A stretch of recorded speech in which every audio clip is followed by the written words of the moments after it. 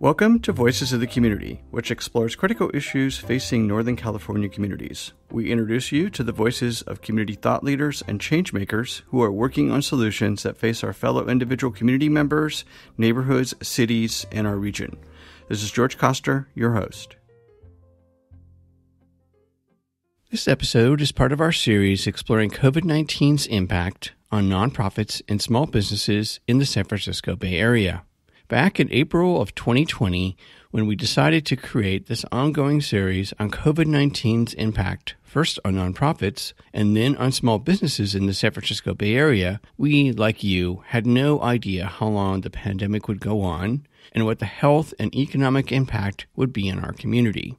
Even with vaccinations slowly increasing for adults, new vaccinations for children, and boosters for adults, as we go into the fall and winter of 2021, we're seeing a potential fourth wave of COVID-19 with cases and deaths increasing. This all adds to the ongoing uncertainty of our ever-changing indoor and outdoor, vaccinated and unvaccinated protocols, and the politics of the pandemic that will drive how we all come back together as a unified or fractured community. We will continue to shine a spotlight on the nonprofits and small businesses that make up the fabric of our community, along with the founders and staff who are struggling to deal with the impact of the COVID-19 pandemic on their operations, services, and sustainability until we can all get to the other side of the pandemic. Along the way, we will also share with you all the amazing solutions that our nonprofits, small businesses, foundations, and government leaders are working on to help us all get to the other side of the pandemic and come together to rebuild our communities with more economic, social, and environmental equality. I think the medical establishment has been clear that housing is health, and particularly in our community where high rate of poverty, high rate of unemployment, significant concentration of renter households, the racial and ethnic diversity is probably first or second in terms of the most diverse communities. Those communities have all been suffering from oppression and disinvestment in a variety of ways, and the COVID crisis merely exacerbated those existing conditions of poverty and racism that have shackled our communities for so long. This is the Executive Director of Hospitality House, Joe Wilson. Hospitality House is a San Francisco-based nonprofit that is focused on working with our unhoused community members through providing wraparound support services staffed with both formerly unhoused and formerly incarcerated persons. In addition to highlighting their work and solutions, we wanted to feature their unique community arts program, which sees art as both an agent of healing and change. I'm joined remotely by the Executive Director, Joe Wilson of Hospitality House, the Director of Community Engagement of Hospitality House, Wendy Click, and the Manager of Hospitality House's Community Arts Program, Janet Williams. Welcome to Voices of the Community, Janet, Joe, and Wendy. I'd like to start out with you, Joe, just to provide us, if you will, the kind of global overview of Hospitality House, which has been working in the Tenderloin and South of Market for many decades. Thank you, George. Hospitality House started in the spring of the Summer of Love in 1967 as an effort for the community to have a safe, welcoming space, particularly for young people who had come to California and specifically San Francisco, seeking a better life, a bad home environment, seeking welcoming and acceptance. We have evolved from a simple drop-in space to 6 programs, now in 5 different locations in 3 different neighborhoods. Over the course of the year, we reach more than 20,000 community residents, needing a variety of ways to get connected to the community, to get back on their feet, to discover their artistic and creative impulse, and to find ways to contribute positively to the community through civic engagement, community organizing, and civic participation. We believe very strongly at Hospitality House that everyone in the community is a potential asset. We think our added value is that many of our staff have traveled the same roads as community members. We are proud of the fact that we are very much invested in the peer-based model, meaning that we hire from the community, the people who run the programs, like the people who use the programs, starting with the executive director, myself. I'm a former shelter resident at the Hospitality House Shelter, and any organization that is willing to believe in the potential of every individual that comes through the door, I think is an asset for the city and county of San Francisco. And we're very proud of the fact that our senior leadership team also reflects the diversity in our community. A 15-person leadership team out of a total staff of 85, 10 women, 5 men. The leadership team, 12 people of color, 11 of them had different jobs in the organization before they became members of the senior leadership team. And I think that is a strong case for believing and investing in the real potential of every individual in the community. Thank you. Good overview. And you have a very unique background. It's a really wonderful example of how Hospitality House walks the talk. Wendy, turning to you, you're the manager of Hospitality House's outreach. Could you share with the audience a little bit about the various programs? Thank you. Yes, we do have 2 drop-in centers, one on 169 6th Street and 146 Leavenworth. Those 2 are open for anyone to come on in and get respite. If they need case management, we have case management on site. If they want to see a harm reduction therapist, they can go and make an appointment with a harm reduction therapist. So you can get hygiene kits. If you just want respite off the street and relax, you can go into our drop-in centers. So we have our employment program at 181 6th Street and 146 Leavenworth in the basement. So those will help people with cover letters and resumes, help you with barriers. If you need an ID, we can help provide you with a voucher to get a discount on an ID. If you need a mock interview, that's a part of the employment program as well. We do employer spotlights for some employers for our community members. So every week there is a couple of employer spotlights, and then you can have your cover letter and resume and an interview at that point. We have our community building program. So the community building program holds themed self-support groups. So there's usually a women's group, there's a men's group, there's a queer group, and we have a group called the Healing Organizing Leadership Development. It's an 8-week program. So you start off with healing, what is trauma, how does it affect your body, identifying emotions, and then we move into Civics 101.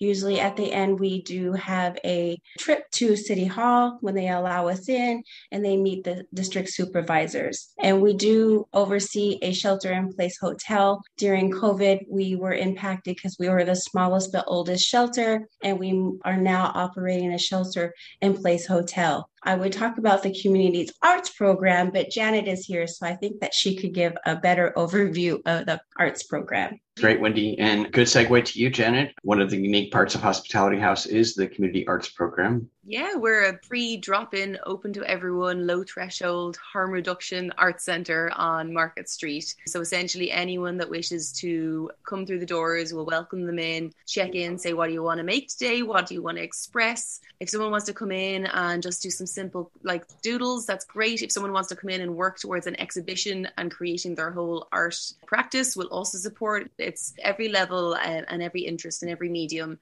Our whole thing is to just get people in the door, get them making art and get them making art together in a community so that they can grow and support each other as they're all working through their art practice. I think one of the unique parts of that is the community arts program provides materials for folks for free. Mm-hmm. Free art space in San Francisco. It's been a long time since there's been any other one. We're the only one, which is great because people come in the door and they don't believe it for a while. So you have this few minutes where you're like, no, it's actually free. Do you want canvas? Do you want paint? There's no hidden cost. This is actually free. So working with people from that point on, it's just beautiful to be able to give a lot of people who haven't gotten things. They've been told no's all day long, and then they come to one of our programs and then they get a lot of yeses. So it's special to be able to provide that for people. And you were also providing exhibit space as well, as I recall? Yeah, the space we work out of used to be an old luggage store. So we've got 2 beautiful big windows that are full of natural light that we put all the artwork made in the art program in the windows. And we theme it so it's different. Like right now we have the lovable show. So it's wearable and usable art that looks kind of cute, for selling for the holidays. And so the artists make the art here. We'll curate the show, hang it in the window.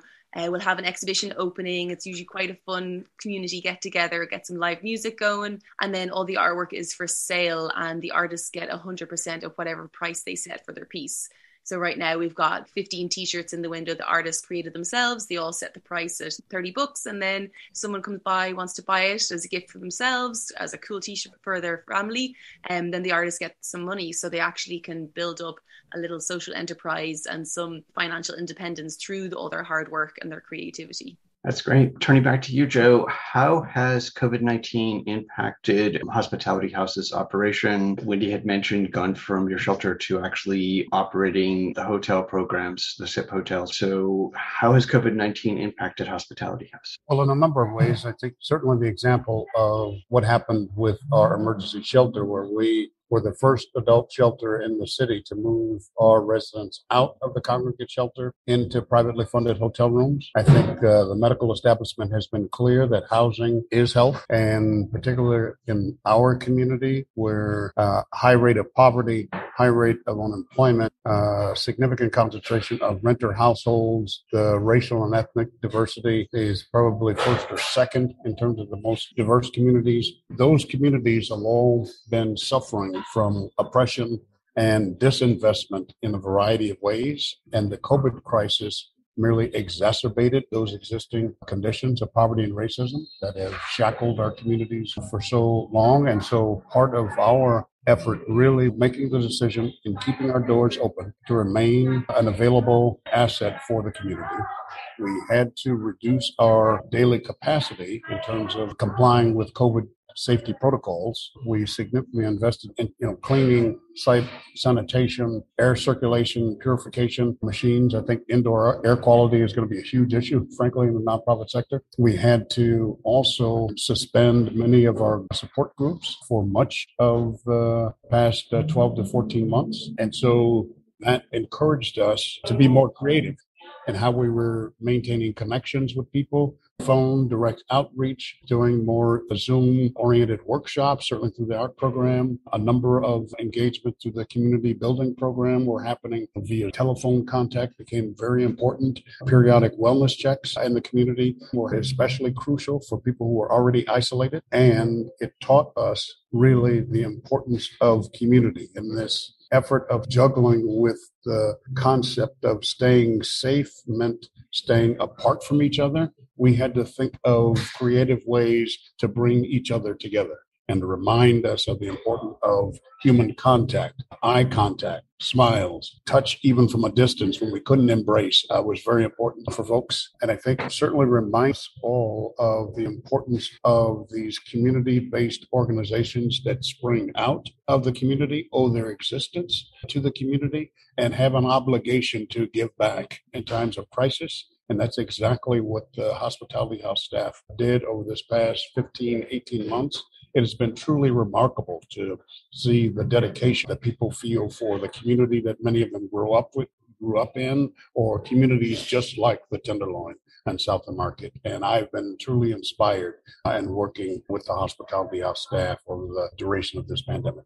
Thank you. And turning to you, Wendy, since you're out in the community and you're trying to bring programs back, how is it going? It's been delightful. We didn't really close our doors that long, so we've been open pretty much throughout the pandemic. It's like what Joe was saying, is that the capacity. Usually our drop-in centers are full. We had to limit that down to 10 folks. And then our community building program, we had to limit it to 5.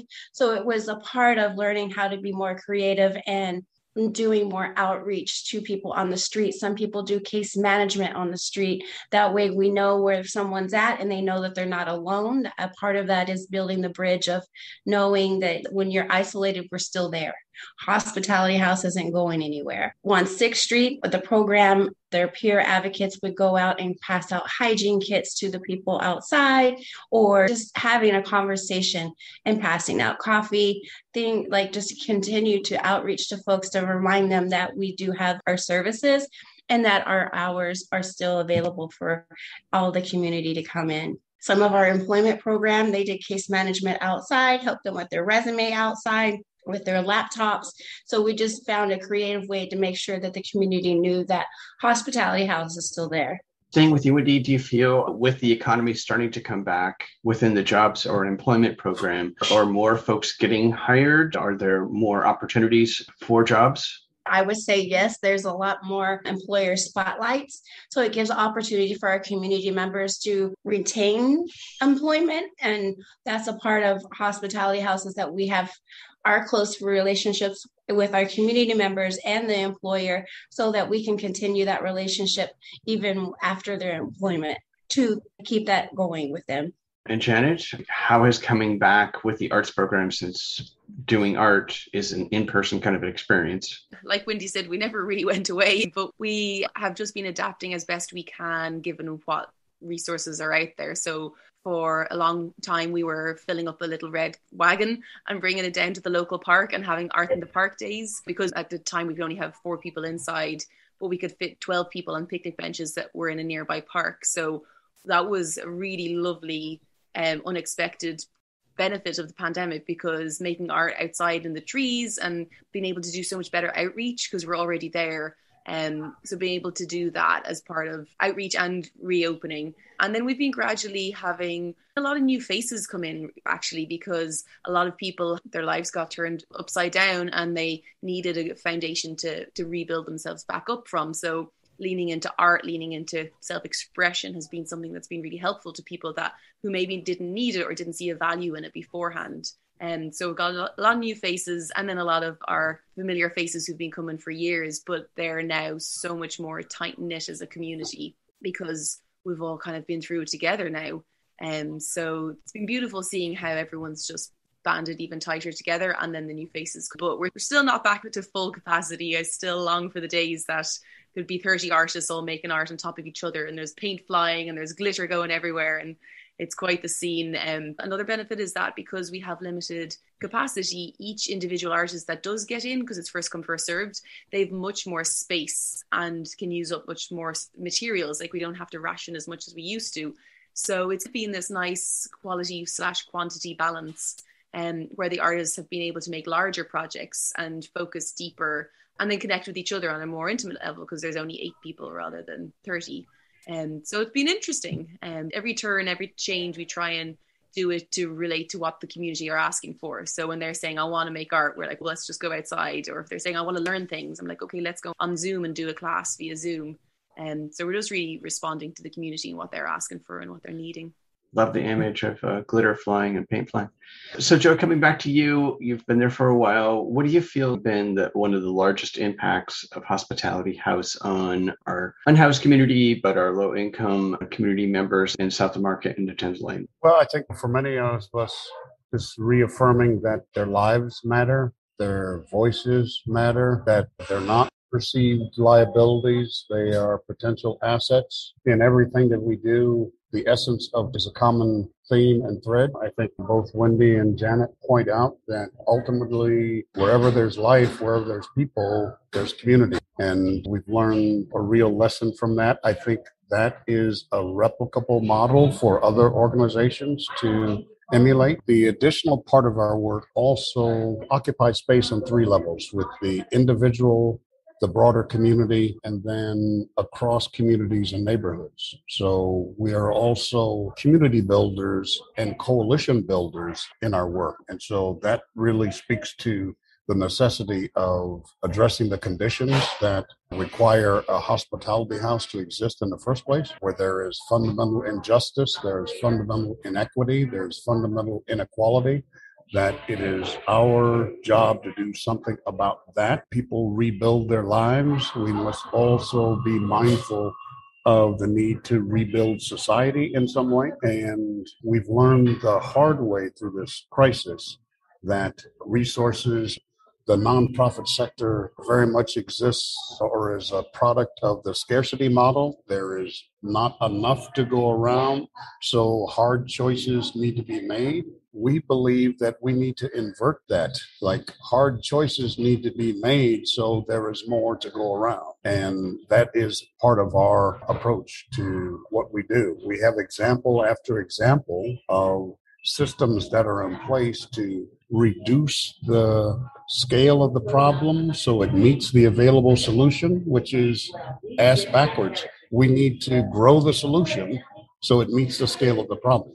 And for us at Hospitality House, because we have chosen to really not only connect individuals back to the community, but build a community around each individual, it teaches us that how much we need each other in order to not only survive, but to thrive. Artworks are evident in all of our programs. It speaks to the fact that the creative impulse lives within each of us, the desire to create, to imagine better. That is also a part of Hospitality House's core vision and core mission, that we can imagine better, that together we can achieve more, we can achieve better if we believe it first. And so, first and foremost, when you look at who's on this podcast, there are examples of people being told that they could not do a certain thing or they could only achieve a certain amount or a certain level. And they have burst through that perceived glass ceiling to really achieve more for themselves and their community. That is the essence of Hospitality House. Thank you. Janet, what do you feel has been the biggest impact of the arts program? I think it's just really the bonds and the connection and the gratitude. I think everyone that comes here now, not that they ever took it for granted much before, but everyone just comes in so thankful, so happy that we're still open. And then it comes out in their art. Their art has got energy. And then they're supporting each other even more so because they now know that we had each other's back and we stuck together. And that's a bond that does not dissolve over time. I'm hoping it continues much longer than the pandemic because it's the community that we build and the community that we strengthen. That's been beautiful to see. And Wendy, what do you feel has been the biggest impact of a specific program? At our community building program, we have a group. It's called Committed to Change. And in the beginning of the pandemic, the Committed to Change was for formerly incarcerated folks. So our community members that have recently released from jails, prisons, some of them have been detained out at ICE and have been released. So in the beginning of the pandemic, it was very small. And recently it's grown more and more. So a part of that is just the outreach of people that are already still incarcerated, writing Hospitality House, asking what we can provide them with. And what we can provide them with is just resources that we have within our agency, but also outside our agency. But we also have that community. So today, part of the Committed to Change, because it's bi-weekly, but 2 weeks ago, it had 23 people were just recently released. So a part of that is that we build community with them. We offer them clothing. We offer them like a hygienes from different outlets and different donations that we've received. And they're not the same that you get in an institution. It's something totally different. The clothing is totally different. So you're out of your comfort zone because you're used to this, but now we're asking you to do this. And they are so grateful because I was formerly incarcerated. So it just shows that we look like the people that we serve. Recently, there was a gentleman that was there that was released after 43 years. He came in, he was a little nervous. He sat down and he talked to the group, and then we referred him to our employment program a couple of weeks later after he got his identification and Social Security. Now he's got full-time employment, but he still continues to come to the community building program, sits there, and he says, this was the first place that ever made me feel like I wasn't a menace to society. So we're just like, no, we look like the people that we serve, and all of us here right now have been formerly incarcerated, so we just want you to feel comfortable here. So the group is getting bigger and bigger, but it also is the community part. If we didn't have the community part, for me, I was formerly incarcerated. I didn't have the community until I came to Hospitality House, and they allowed me to be who I was and who I am. And Wendy, staying with you, how can people who are listening to the show help either a particular program? And then I'm going to go to Joe. We have the Hospitality House website with the donation button, if that's what you really feel anxious and itching to do, but also to just to get to know our programs. If you have a certain interest, like the Committed to Change, we take donations of hygienes, it could be a tube of toothpaste, a general toothbrush, and that just, it gives us a long ways with someone. But it's all of our programs are unique, and they all have their own special needs. And I feel like Joe could probably answer that one much better than I can, because, The holidays are coming and Giving Tuesday's coming. So if you feel like you want to just give to Hospitality House, I will appreciate and thank you from the bottom of my heart. So I will turn it over to the next person. So back to you for a moment, Joe. Can folks volunteer these days? And we were talking earlier about employment and employers hopefully showing up and providing more job opportunities. But how can folks get engaged in supporting Hospitality House? Obviously, cash is always good. What are some of the other ways, whether it's products, services, volunteer, mentorship, jobs? All of those things. We need all those things. I think that first and foremost, it's a sense of connection that matters most. We have a range of donors. For $10 a month, you become a sustaining donor. That adds up to $120 every year. $120 gets someone a fast pass and a pair of shoes. We always need donations of interview appropriate clothing for our job program. We always need donations of art supplies for our arts program. We need mentors. We need IT experts. We need folks willing to share their own skills in particular fields with Hospitality House.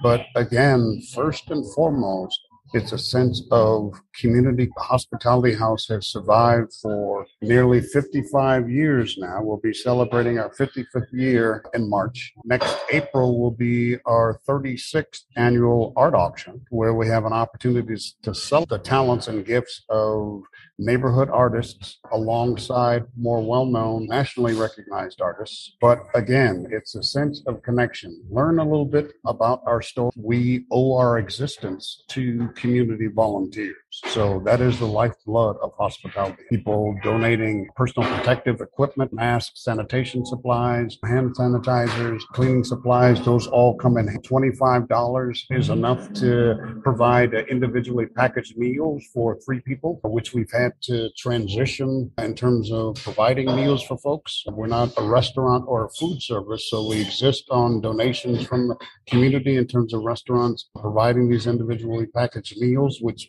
has been an adjustment for us. But I would say get on our website, learn a little bit about Hospitality House's story, figure out what piques your interest, give us a call, come by and see us. When we are in a room together or a meeting together at Hospitality House, it's a room full of second chance. And when people believe in better for themselves, when they believe in better possibilities, miracles and magic happen. And that's what happens every day and multiple moments every day at Hospitality House.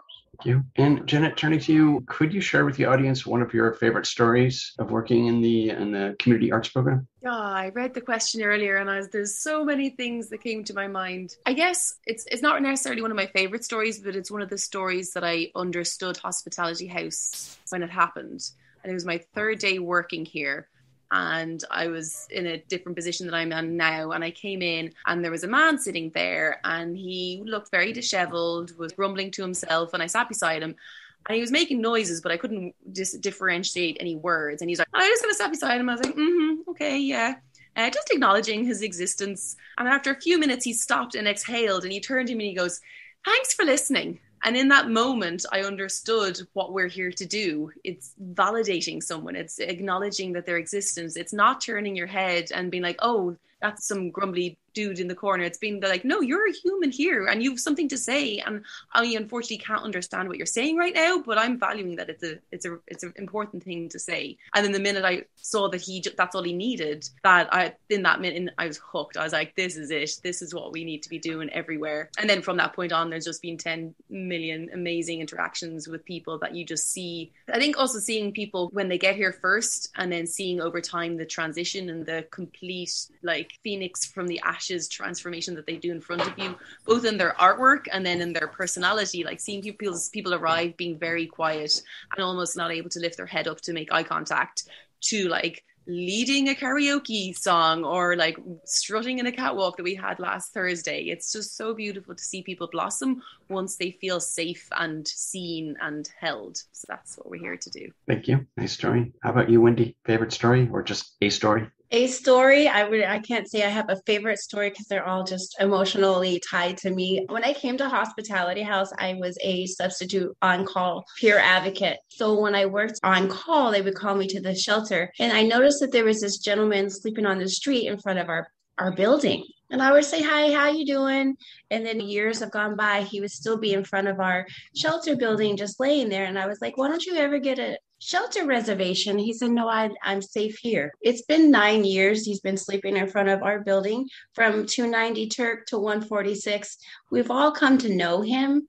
And at one point, he was going through chemotherapy, but he'd rather just sleep in front of Hospitality House because he knew he was safe there. So recently, he just got housed. Every day I see him, he shows me his keys. That's a part of what Hospitality House is. He slept, I don't know how long he's been houseless, but he stayed in front of Hospitality House all these years until recently he's housed.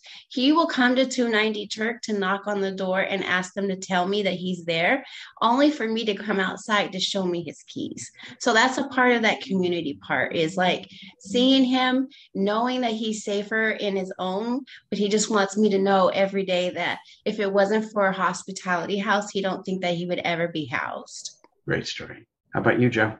It's hard to top, but the attorney who founded the Equal Justice Initiative, Brian Stevenson, wrote this book, Just Mercy. There's a quote out of that book that says, each of us is more than the worst thing we've ever done. And I think for us, we find out every day that each of us is more than the worst day we've ever had. And one of my better days was not so long after I'd come to Hospitality House, someone who was working there, and we've now been friends for 35 years or so, sent me out on my first paying job after I'd been homeless. And the first paycheck I got in the mail after having been homeless, I got at Hospitality House using Hospitality House as a mailing address. And so I remember the moment when I'm in the middle of the drop-in center floor, seeing that envelope that had my name on it. And I'd lost so much in the experience of being homeless and houseless, but I hadn't lost my name, and someone had found me. And it was a profound reminder of what humanity and identity can mean to an individual. And I think each of those stories reflect that, the power of humanity, the power of identity, what we can all be for each other. And for me, it was a sense of belonging, and I still mattered despite my circumstances. And someone had cared enough about me to help me get to a better place. And the reward was I knew that I still had my name, and that stayed with me. I think we've had to educate ourselves about trauma, the trauma of poverty, the trauma of isolation, the trauma of loneliness and exclusion and judgment. Each of us have grappled with reconciling for ourselves that at least we can remind people that we are not judging them. We see them in that moment for who they can be and who they are. And despite the trappings or the absence of trappings of their circumstance, they are still that human being to us because we are equal in that moment. And I think we've all had to reconcile that for ourselves and how powerful and necessary that is. So my story reflects part of that, where in that moment I mattered and I was in a place that allowed me to feel that. Thank you. Great stories. I'm going to turn to our final question for everybody, and I'm going to start with you, Janet. What do you think are some of the positive things that could come out of the pandemic to support our artists in our community, or perhaps the unfound artist in our community? I think the pandemic has given everyone a forced pause to reflect, to take stock, to look around. And in this, I've seen and hope to see more of people really connecting with their own creativity, appreciating others' creativities. I think when life is busy, it's easy to walk by a wall covered in paintings and not stop and look at it, or to walk by someone doing a sketch and not be curious enough to look over and say, what are you doing? So I think in this forced pause, it gives us a chance to connect with each other and connect with art. So I hope that we don't lose that. And I hope that we can keep those connections going, because that just makes more art happen, makes artists more supported, and gets the art valued properly. Thank you. And Wendy, how about you? What are some of the positive things that could come out of this? My hope and my belief is that we have a stronger community. We're all in the same situation as the pandemic, but also too is we're all living and learning how to live daily day, but we're also building community in the way that we haven't normally done. There are connections that we've made with our unhoused and our folks in the community that we haven't been able to. So bringing that community and that relationship together, just bringing us stronger and stronger every day. Thank you. And Joe, ending with you, what are some of the positive things that you feel could come out of the proverbial pandemic and economic meltdown? It's hard to top that. It is the power of community, the capacity of human beings to strive for better, even in the worst of circumstances. There will be another crisis that confronts us. I think Hospitality House has acquitted itself quite well during this pandemic. People have had to summon up quite a bit from within them. And some of us may not have known that we had that inside us, that capacity within us. That's what a crisis can do. You see the worst people, you can also see the best. We have seen more of the best of each other. And I think that hopefully our elected officials, our decision makers and leaders have had it reaffirmed to them the importance of everybody needing a place to be, how important the investments we make in housing and equity of opportunity. One of the real lessons that I've learned or had reaffirmed during this crisis is the people who are overrepresented in the problem have to be overrepresented in the solution for there to be true equity. If you start out behind in the race, you have to run faster than everybody else just to catch. And we need to set ourselves on that path of what true equity and true justice means for all of our communities. We have the wherewithal to do that. All that matters now is the will to do it. And I think these individual examples, these stories that you hear recounted about Hospitality House serve us well on that path forward, that it is possible if we are only willing to strive for it. And that closing line from Amanda Gorman's inaugural poem about if only we are brave enough to be it is what we need to reaffirm for ourselves. And Hospitality House, I believe, has been on the vanguard of that. Nice way to end it with Gorman's poem. That was super powerful. Thank you, Joe, Wendy, and Janet for sharing Hospitality House's work today. We'll make sure that the listeners have your contact information, website, and social media so they can follow Hospitality House and get engaged in the work to help our Tenderloin and South of Market housed, unhoused, and artistic community members. And I want to thank all of you for really sharing such wonderful information about Hospitality House. And please stay safe and healthy as we work our way out to this pseudo new normal. Thank you very much. That's it for this episode of Voices of the Community. You've been listening to the voices of the Executive Director of Hospitality House, Joe Wilson, the Director of Community Engagement of Hospitality House, Wendy Click, along with the Manager of Hospitality House's Community Arts Program, Janet Williams. To find out more about Hospitality House and to volunteer, along with donating funds and art supplies, please go to hospitalityhouse.org. We hope that you enjoyed the insights, points of view, and personal stories from the voices of changemakers and their nonprofits and small businesses featured in this series. To find out more and get engaged with the nonprofits, small businesses, and staff members featured in the series, please go to my website, georgecoster.com, and click on Voices of the Community to find links to the extended versions of these interviews and to listen to the entire series. After listening to these stories, we hope that you will consider making a donation and volunteering to provide a hand up to your fellow community members. I want to thank my associate producer, Eric Estrada, and Casey Nance at Citron Studios, along with the wonderful crew at the San Francisco Public Press and KSFP. Voices of the Community is a member of Intersection for the Arts, which allows us to offer you a tax deduction for your contributions. Please go to georgecoster.com and click on the donate link to make a donation to help us provide future shows just like this one. While you're on our website, you can enjoy our archived past shows, which feature community voices working on solutions to critical issues facing Northern California communities. And you can sign up for our newsletter to find out more about future shows, as well as shows and events from the organizations that are included in our episodes. Take us along on your next COVID walk by subscribing to Voices of the Community on Apple Podcast, Spotify, and Google Podcast, or wherever you get your podcast. You can follow us on Twitter at George Coster, and we'd love to hear from you with feedback and show ideas, so send us an email to george@georgecoster.com. I'm George Coster in San Francisco, and thank you for listening.